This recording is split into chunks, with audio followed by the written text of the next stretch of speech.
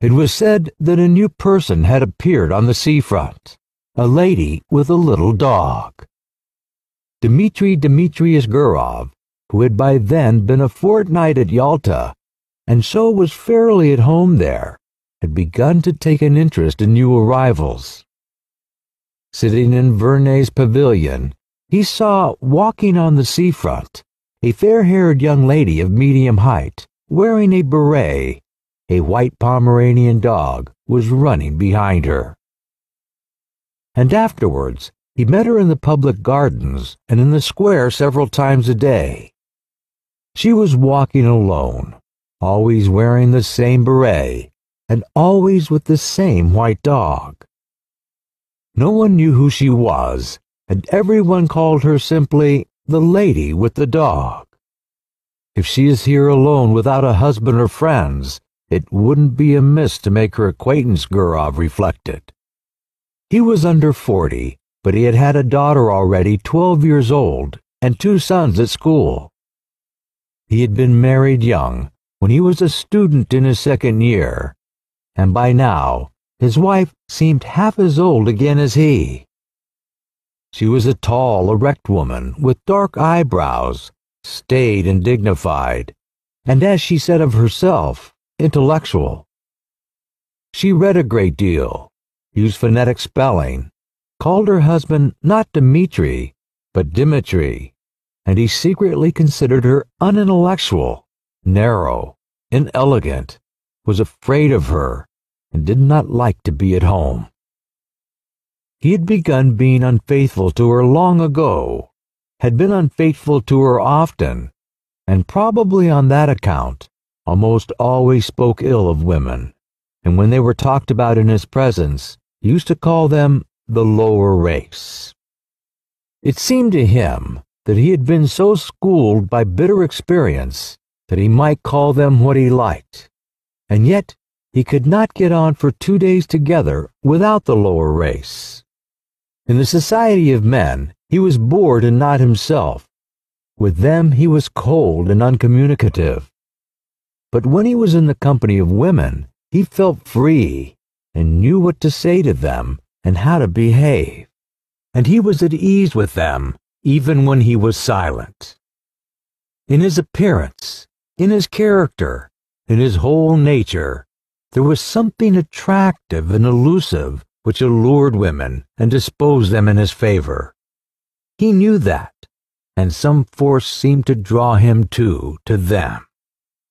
Experience, often repeated, truly bitter experience, had taught him long ago that with decent people, especially Moscow people, always slow to move and irresolute, every intimacy, which at first so agreeably diversifies life and appears a light and charming adventure, inevitably grows into a regular problem of extreme intricacy, and in the long run, the situation becomes unbearable. But at every fresh meeting with an interesting woman, this experience seemed to slip out of his memory, and he was eager for life, and everything seemed simple and amusing.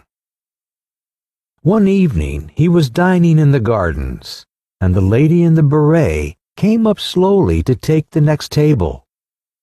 Her expression, her gait, her dress, and the way she did her hair told him that she was a lady, that she was married, that she was in Yalta for the first time and alone, and that she was dull there. The stories told of the immorality in such places as Yalta are to a great extent untrue. He despised them, and knew that such stories were for the most part made up by persons who would themselves have been glad to sin if they had been able. But when the lady sat down at the next table 3 paces from him, he remembered these tales of easy conquests, of trips to the mountains, and the tempting thought of a swift, fleeting love affair, a romance with an unknown woman, whose name he did not know, suddenly took possession of him. He beckoned coaxingly to the Pomeranian, and when the dog came to him, he shook his finger at it. The Pomeranian growled, Gurov shook his finger at it again. The lady looked at him and at once dropped her eyes. "He doesn't bite," she said, and blushed. "May I give him a bone?" he asked. And when she nodded, he asked courteously, "Have you been long in Yalta?" "5 days, and I have already dragged out a fortnight here." There was a brief silence. "Time goes fast, and yet it is so dull here," she said, not looking at him. "That's only the fashion to say it is dull here. A provincial will live in Belyaev or Zidra and not be dull. And when he comes here, it's, oh, the dullness, oh, the dust. One would think he came from Grenada." She laughed. Then both continued eating in silence, like strangers. But after dinner, they walked side by side.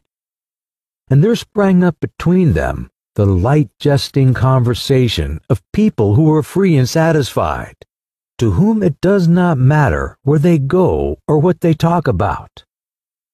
They walked and talked of the strange light on the sea. The water was of a soft, warm lilac hue, and there was a golden streak from the moon upon it. They talked of how sultry it was after a hot day. Guryov told her that he came from Moscow, that he had taken his degree in arts, but had a post in a bank, that he had trained as an opera singer, but had given it up, that he owned 2 houses in Moscow. And from her, he learnt that she had grown up in Petersburg, but had lived in S since her marriage 2 years before, that she was staying another month in Yalta, and that her husband, who needed a holiday too, might perhaps come and fetch her. She was not sure whether her husband had a post in a crown department or under the provincial council, and was amused by her own ignorance. And Gurov learnt too that she was called Anna Sergeyevna. Afterwards, he thought about her in his room at the hotel, thought she would certainly meet him next day. It would be sure to happen. As he got into bed, he thought how lately she had been a girl at school, doing lessons like his own daughter. He recalled the diffidence, the angularity that was still manifest in her laugh, and her manner of talking with a stranger.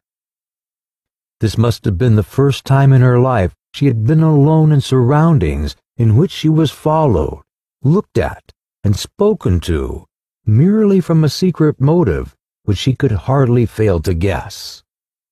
He recalled her slender, delicate neck, her lovely gray eyes.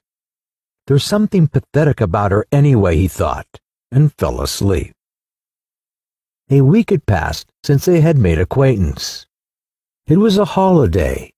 It was sultry indoors, while in the street the wind whirled the dust round and round and blew people's hats off. It was a thirsty day, and Gurov often went into the pavilion and pressed Anna Sergeyevna to have syrup and water or an ice. One did not know what to do with oneself. In the evening, when the wind had dropped a little, they went out on the Groine to see the steamer come in. There was a great many people walking around the harbor. They had gathered to welcome someone, bringing bouquets. And 2 peculiarities of a well-dressed Yalta crowd were very conspicuous. The elderly ladies were dressed like young ones, and there were great numbers of generals. Owing to the roughness of the sea, the steamer arrived late, after the sun had set, and it was a long time turning about before it reached the Granier. Anna Sergeyevna looked through her lorgnette at the steamer and the passengers, as though looking for acquaintances, and when she turned to Gurov, her eyes were shining. She talked a great deal, and asked disconnected questions, forgetting next moment what she had asked. Then she dropped her lorgnette in the crush. The festive crowd began to disperse. It was too dark to see people's faces. The wind had completely dropped, but Gurov and Anna Sergeyevna stood still, as though waiting to see someone else come from the steamer.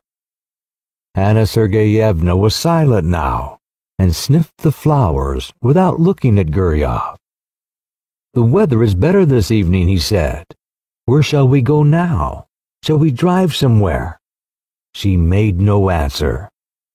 Then he looked at her intently, and all at once put his arms round her and kissed her on the lips, and breathed in the moisture and the fragrance of the flowers. And he immediately looked round him, anxiously wondering whether anyone had seen them. "Let us go to your hotel," he said softly, and both walked quickly. The room was close, and smelt of the scent she had bought at the Japanese shop. Guryov looked at her and thought, what different people one meets in the world. From the past, he preserved memories of careless, good-natured women who loved cheerfully and were grateful to him for the happiness he gave them, however brief it might be. And of women like his wife, who loved without any genuine feeling, with superfluous phrases, affectedly, hysterically, with an expression that suggested it was not love or passion, but something more significant. And of 2 or 3 others, very beautiful cold women, on whose faces he had caught a glimpse of a rapturous expression, an obstinate desire to snatch from life more than it could give, and these were capricious, unreflecting, domineering, unintelligent women, not in their first youth. And when Guryov grew cold to them, their beauty excited his hatred, and the lace on their linen seemed to him like scales.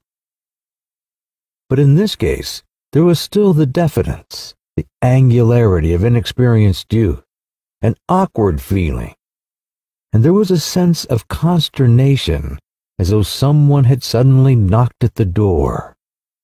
The attitude of Anna Sergeyevna, the lady with the dog, to what had happened was somehow peculiar, very grave, as though it were her fall, so it seemed, and it was strange and inappropriate.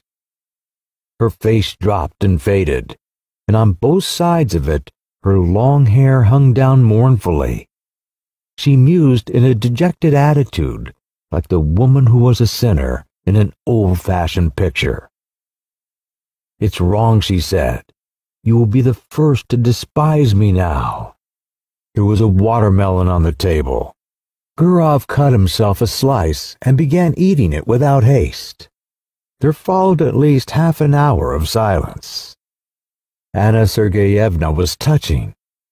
There was about her the purity of a good, simple woman who had seen little of life. The solitary candle burning on the table threw a faint light on her face, yet it was clear that she was very unhappy. "How could I despise you?" asked Guryov. "You don't know what you are saying." "God forgive me," she said, and her eyes filled with tears. "It's awful. You seem to feel you need to be forgiven." "Forgiven? No. I am a bad, low woman. I despise myself and don't attempt to justify myself. It's not my husband, but myself I have deceived. And not only just now. I have been deceiving myself for a long time. My husband may be a good, honest man, but he is a flunky. I don't know what he does there, what his work is, but I know he is a flunky. I was 20 when I was married to him. I have been tormented by curiosity. I wanted something better. There must be a different sort of life, I said to myself. I wanted to live, to live, to live. I was fired by curiosity. You don't understand it, but I swear to God, I could not control myself. Something happened to me. I could not be restrained. I told my husband I was ill and came here. And here I have been walking about as though I were dazed, like a mad creature. And now I have become a vulgar, contemptible woman whom anyone may despise. Gurov felt bored already listening to her. He was irritated by the naive tone, by this remorse, so unexpected and inopportune. But for the tears in her eyes, he might have thought she was jesting or playing a part. "I don't understand," he said softly. "What is it you want?" She hid her face on his breast and pressed close to him. Believe me, I beseech you," she said. "I love a pure, honest life, and sin is loathsome to me. I don't know what I am doing. Simple people say, 'The evil one has beguiled me,' and I may say of myself now that the evil one has beguiled me." "Hush, hush," he muttered. He looked at her fixed, scared eyes, kissed her, talked softly and affectionately, and by degrees she was comforted, and her gaiety returned. They both began laughing. Afterwards, when they went out, there was not a soul on the seafront. The town with its cypresses had quite a death-like air, but the sea still broke noisily on the shore.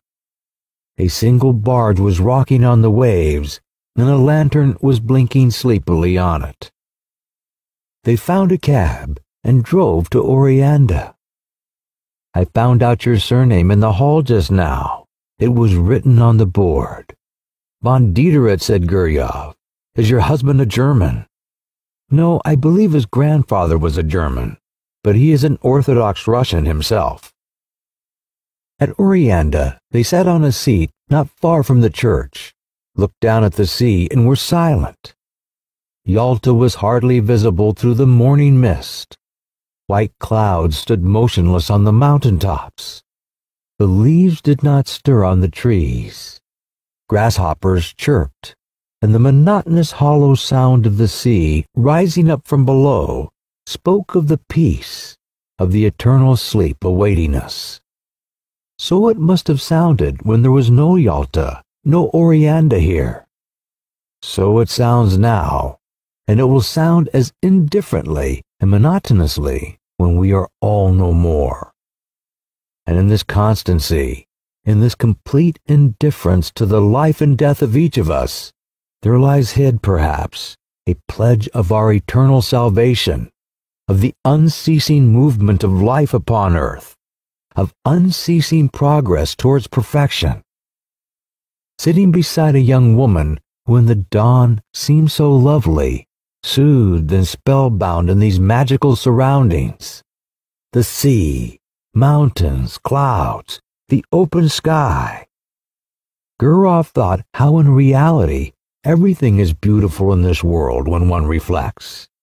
Everything except what we think or do ourselves when we forget our human dignity and the higher aims of our existence. A man walked up to them, probably a keeper, looked at them, and walked away. And this detail seemed mysterious and beautiful too. They saw a steamer come from Theodosia, with its lights out in the glow of dawn. "There is dew on the grass," said Anna Sergeyevna, after a silence. "Yes, it's time to go home." They went back to the town. Then they met every day at 12 o'clock on the seafront, lunched and dined together, went for walks, admired the sea. She complained that she slept badly, that her heart throbbed violently, asked the same questions, troubled now by jealousy and now by the fear that he did not respect her sufficiently. And often in the square or gardens, when there was no one near them, he suddenly drew her to him and kissed her passionately. Complete idleness, these kisses in broad daylight while he looked round in dread of someone seeing them, the heat, the smell of the sea, and the continual passing to and fro before him of idle, well-dressed, well-fed people, made a new man of him. He told Anna Sergeyevna how beautiful she was, how fascinating. He was impatiently passionate. He would not move a step away from her, while she, was often pensive and continually urged him to confess that he did not respect her, did not love her in the least, and thought of her as nothing but a common woman. Rather late, almost every evening, they drove somewhere out of town, to Oreanda or to the waterfall, and the expedition was always a success. The scenery invariably impressed them as grand and beautiful. They were expecting her husband to come, but a letter came from him saying that there was something wrong with his eyes, and he entreated his wife to come home as quickly as possible. Anna Sergeyevna made haste to go. "It's a good thing I am going away," she said to Gurov. "It's the finger of destiny." She went by coach, and he went with her. They were driving the whole day.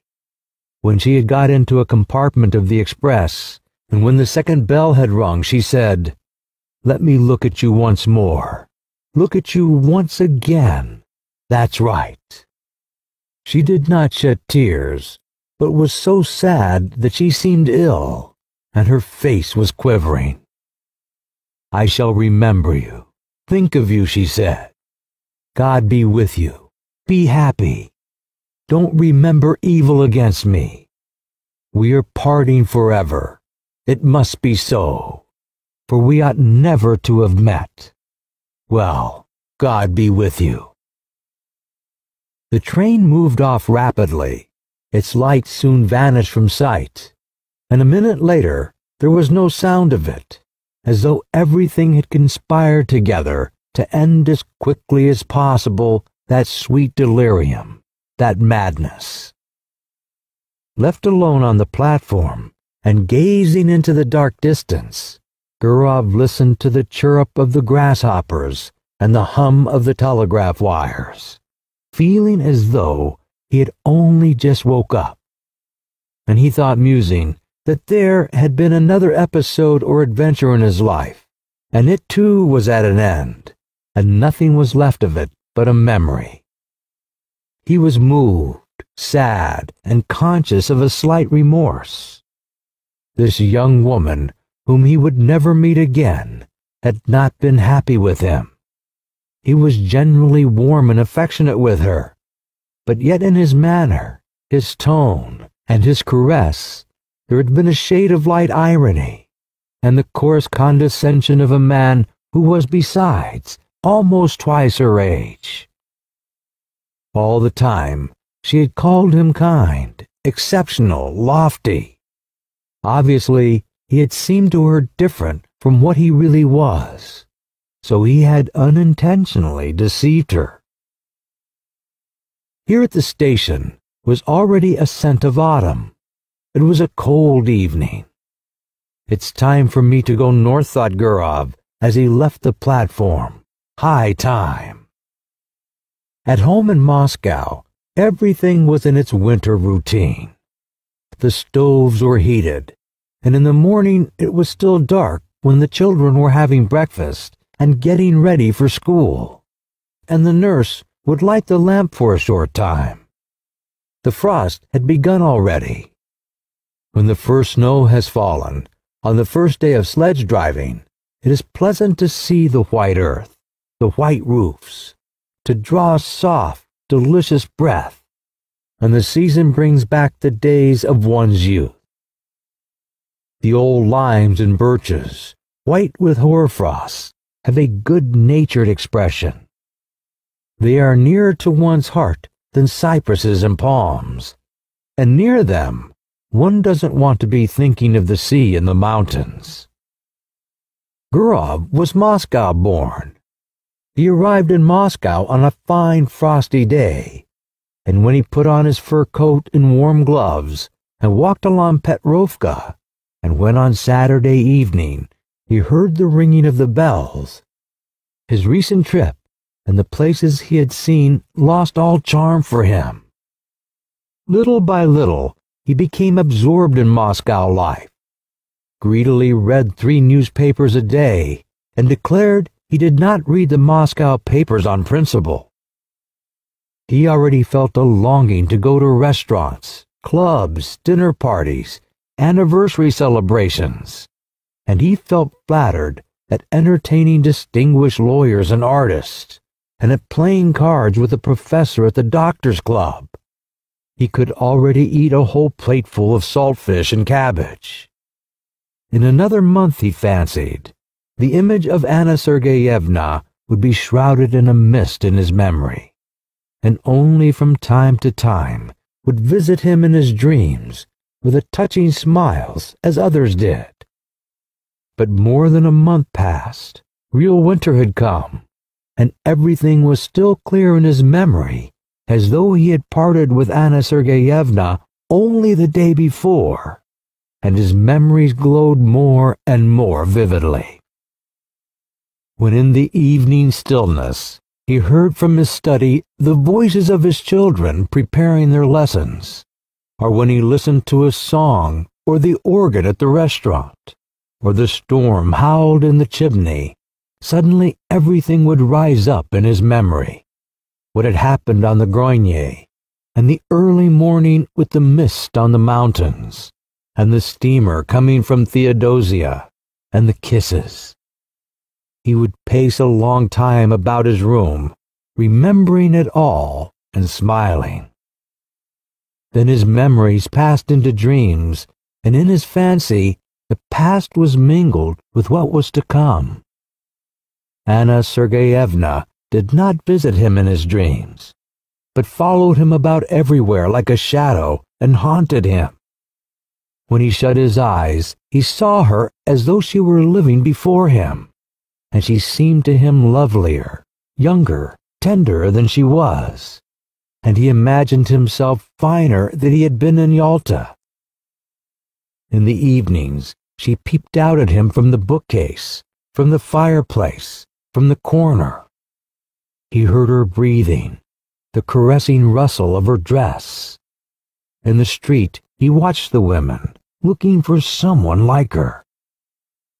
He was tormented by an intense desire to confide his memories to someone, but in his home it was impossible to talk of his love, and he had no one outside. He could not talk to his tenants nor to anyone at the bank. And what had he to talk of? Had he been in love then? Had there been anything beautiful, poetical, or edifying, or simply interesting in his relations with Anna Sergeyevna?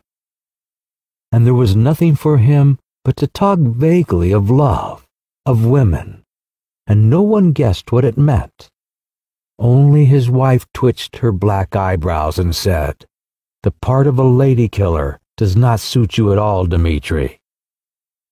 One evening, coming out of the doctor's club with an official with whom he had been playing cards, he could not resist saying, "If only you knew what a fascinating woman I made the acquaintance of in Yalta." The official got into a sledge and was driving away, but turned suddenly and shouted, "Dmitri Dmitrius, what? You were right this evening. The sturgeon was a bit too strong." These words, so ordinary, for some reason moved Guryov to indignation, and struck him as degrading and unclean. What savage manners, what people, what senseless nights, what uninteresting, uneventful days. The rage for card-playing, the gluttony, the drunkenness, the continual talk always about the same thing. Useless pursuits and conversations, always about the same things, absorb the better part of one's time, the better part of one's strength. And in the end, there is left a life groveling and curtailed, worthless and trivial, and there is no escaping or getting away from it, just as though one were in a madhouse or a prison. Gurov did not sleep all night, and was filled with indignation. He had a headache all next day, and the next night he slept badly. He sat up in bed thinking, or paced up and down his room. He was sick of his children, sick of the bank. he had no desire to go anywhere or to talk of anything. In the holidays in December, he prepared for a journey and told his wife he was going to Petersburg to do something in the interest of a young friend, and he set off for S. What for? He did not very well know himself. He wanted to see Anna Sergeyevna and to talk with her, to arrange a meeting if possible. He reached S in the morning and took the best room at the hotel, in which the floor was covered with gray army cloth, and on the table was an inkstand, gray with dust, and adorned with a figure on horseback, with its hat in his hand and its head broken off. The hotel porter gave him the necessary information. Von Diederitz lived in a house of his own in Old Goncharny Street. It was not far from the hotel. He was rich and lived in good style, and had his own horses. Everyone in the town knew him. The porter pronounced the name Diederitz. Gurov went without haste to Old Goncharny Street and found the house. Just opposite the house stretched a long gray fence adorned with nails. One would run away from a fence like that, thought Gurov, looking from the fence to the windows of the house and back again. He considered, today was a holiday, and the husband would probably be at home. And in any case, it would be tactless to go into the house and upset her. If he were to send her a note, it might fall into her husband's hands, and then it might ruin everything. The best thing was to trust to chance, and he kept walking up and down the street by the fence, waiting for the chance. He saw a beggar go in at the gate, and dogs fly at him. Then an hour later, he heard a piano, and the sounds were faint and indistinct. Probably it was Anna Sergeyevna playing. The front door suddenly opened, and an old woman came out, followed by the familiar white Pomeranian. Gurov was on the point of calling to the dog, but his heart began beating violently, and in his excitement he could not remember the dog's name. He walked up and down and loathed the gray fence more and more, and by now he thought irritably that Anna Sergeyevna had forgotten him and was perhaps already amusing herself with someone else, and that was very natural in a young woman who had nothing to look at from morning till night but that confounded fence. He went back to his hotel room and sat for a long while on the sofa, not knowing what to do. Then he had dinner and a long nap. How stupid and worrying it is, he thought, when he woke and looked at the dark windows. It was already evening. Here I've had a good sleep for some reason. What shall I do in the night? He sat on the bed, which was covered by a cheap gray blanket, such as one sees in hospitals, and he taunted himself in his vexation. So much for the lady with the dog, so much for the adventure. You're in a nice fix. That morning at the station, a poster in large letters had caught his eye. The geisha was to be performed for the first time. He thought of this and went to the theater. It's quite possible she may go to the first performance, he thought. The theater was full. As in all provincial theaters, there was a fog above the chandelier. The gallery was noisy and restless. In the front row, the local dandies were standing up before the beginning of the performance, with their hands behind them. In the governor's box, the governor's daughter, wearing a boa, was sitting in the front seat, while the governor himself lurked modestly behind the curtain, with only his hands visible. The orchestra was a long time tuning up. The stage curtain swayed. All the time the audience were coming in and taking their seats, Gurov looked at them eagerly. Anna Sergeyevna too came in. She sat down in the third row, and when Gurov looked at her, his heart contracted. and he understood clearly that for him there was in the whole world no creature so near, so precious, and so important to him. She, this little woman, in no way remarkable, lost in a provincial crowd, with a vulgar lorgnette in her hand, filled his whole life now, was his sorrow and his joy, the one happiness that he now desired for himself, and to the sounds of the inferior orchestra, of the wretched provincial violins, he thought how lovely she was. He thought and dreamed. A young man with small side whiskers, tall and stooping, came in with Anna Sergeyevna and sat down beside her. He bent his head at every step and seemed to be continually bowing. Most likely this was the husband whom at Yalta, in a rush of bitter feeling, she had called a flunkey. And there really was in his long figure, his side whiskers, and the small bald patch on his head, something of the flunkey's obsequiousness. His smile was sugary, and in his bottom hole there was some badge of distinction like the number on a waiter. During the first interval, the husband went away to smoke. She remained alone in her stall. Gurov, who was sitting in the stalls too, went up to her and said in a trembling voice with a forced smile, "Good evening." She glanced at him and turned pale, then glanced again with horror, unable to believe her eyes, and tightly gripped the fan and the lorgnette in her hands, evidently struggling with herself not to faint. Both were silent. She was sitting, he was standing, frightened by her confusion, and not venturing to sit down beside her. The violins and the flute began tuning up. He felt suddenly frightened. It seemed as though all the people in the boxes were looking at them.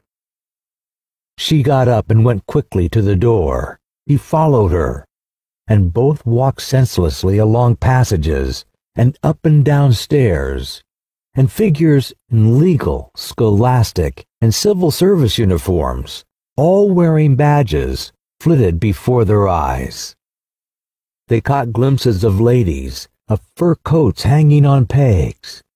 The draughts blew on them, bringing a smell of stale tobacco. And Gurov, whose heart was beating violently, thought, "Oh heavens, why are these people here, and this orchestra?" And at that instant, he recalled when he had seen Anna Sergeyevna off at the station. He had thought that everything was over, and they would never meet again. But how far they were still far from the end. On the narrow, gloomy staircase over which was written, "To the amphitheater," she stopped. "How you have frightened me," she said, breathing hard, still pale and overwhelmed. "Oh, how you have frightened me. I am half dead. Why have you come? Why?" "But do understand, Anna, do understand," he said hastily in a low voice. "I entreat you to understand."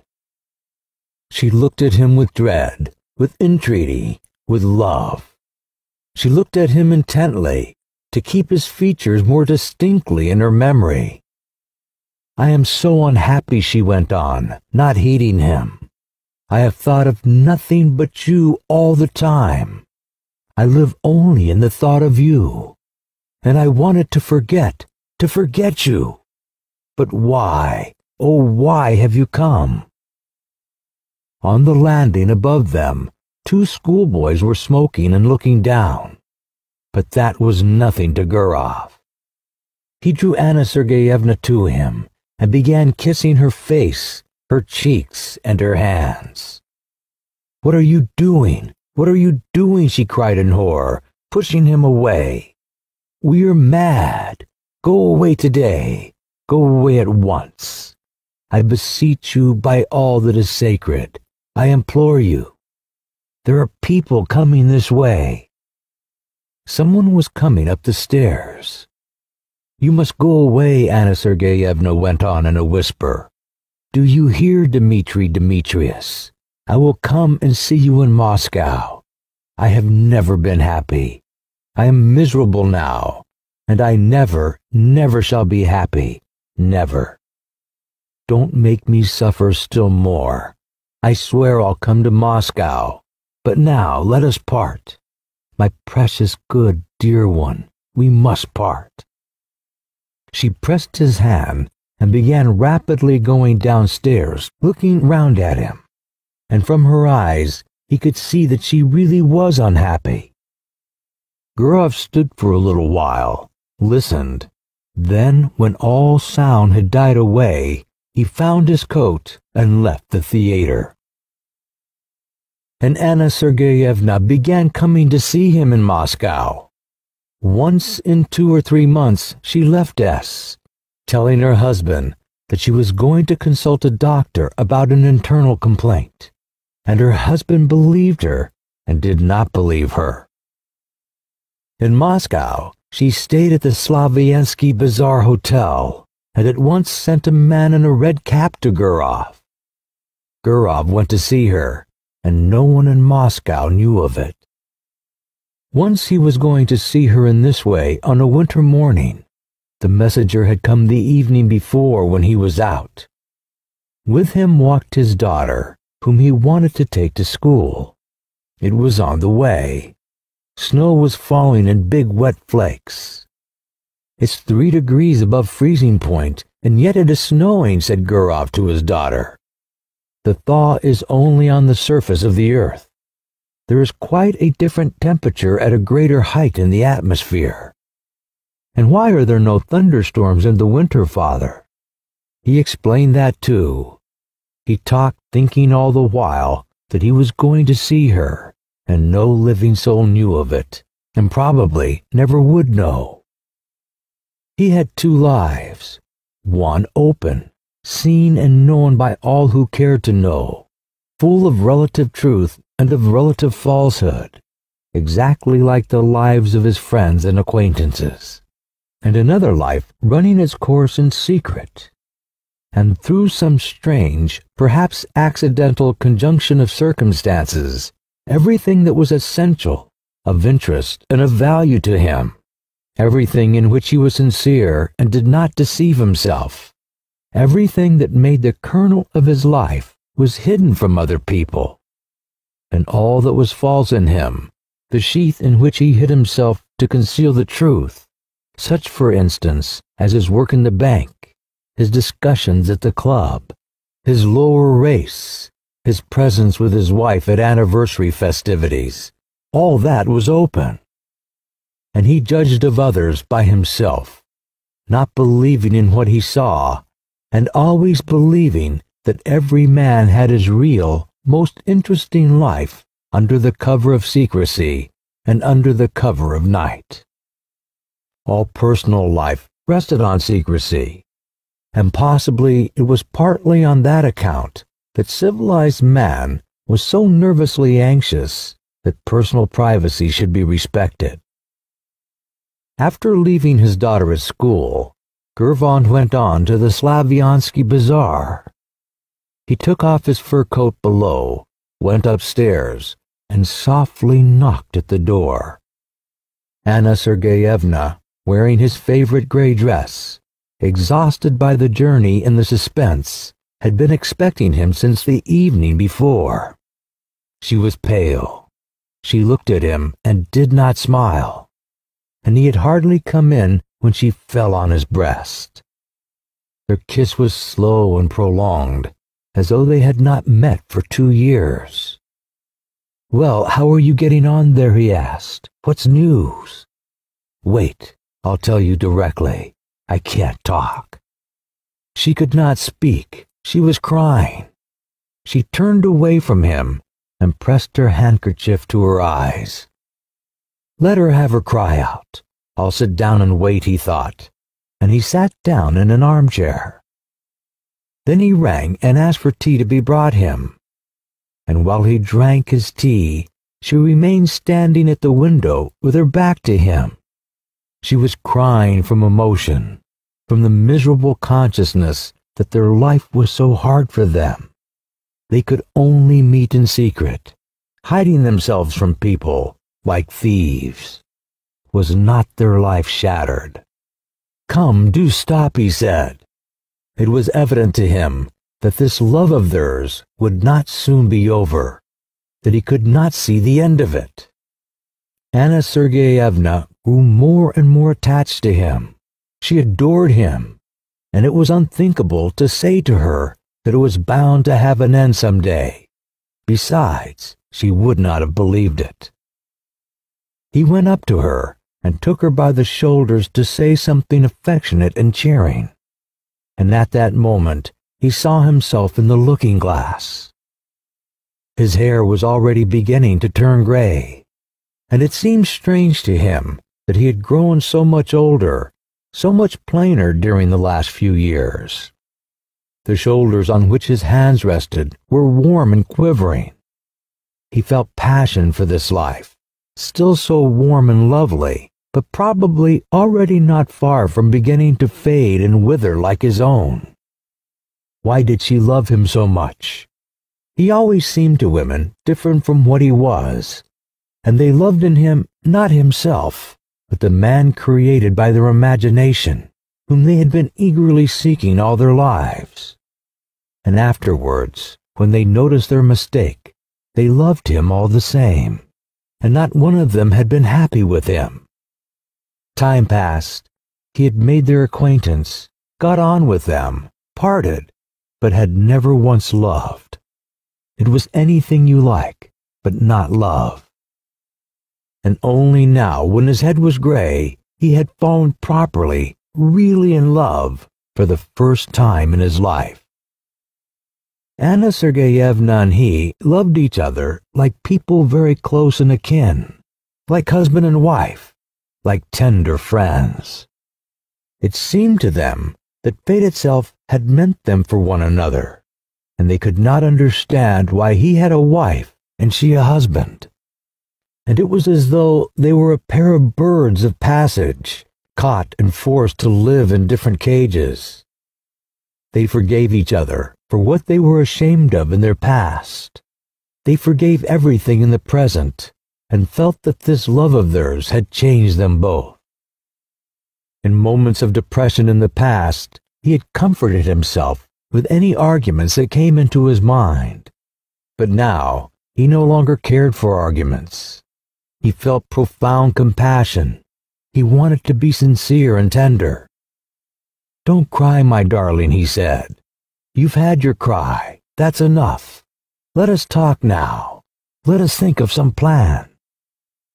Then they spent a long while talking counsel together, talked of how to avoid the necessity for secrecy, for deception, for living in different towns, and not seeing each other for long at a time. How could they be free from this intolerable bondage? How, he asked, clutching his head. How? And it seemed as though in a little while the solution would be found, and then a new and splendid life would begin, and it was clear to both of them that they had still a long, long road before them, and that the most complicated and difficult part of it was only just beginning.